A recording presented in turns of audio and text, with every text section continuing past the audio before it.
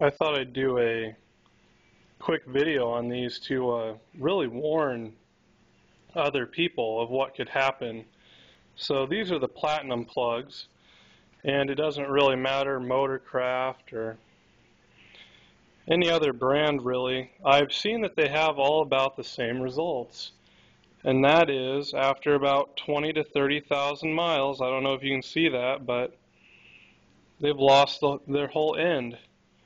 They're totally gone. The tip is totally gone, and the gap gets extremely wide. So these are a little bit more obvious.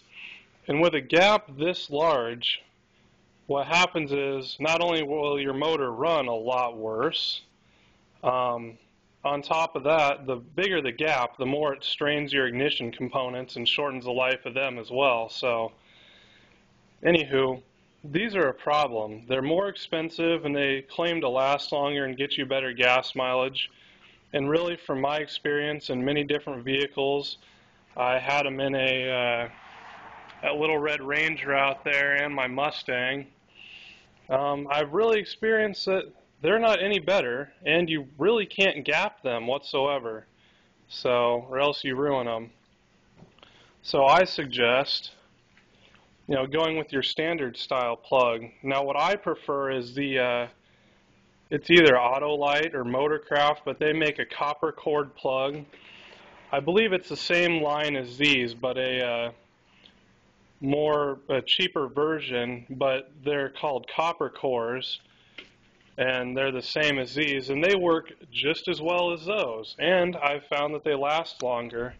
I run standard plugs in my 289 here, and it makes tremendous horsepower with them, so I don't see any problem. Plugs have been like this for almost 100 years. There's no reason to change, and pretty much I've noticed that anything that claims that you get better spark is usually a scam, or even if these were better, when they lost their tips, my cars ran so much worse on my Mustang that I thought I had a clutch problem.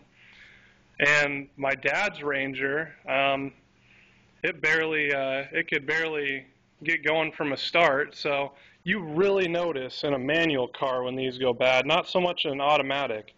But if you're thinking about replacing your plugs, don't buy into this the platinum plug idea, because they're not as good. So that's my 2 cents worth. Always buy a standard plug. They'll treat you the best and last just as long.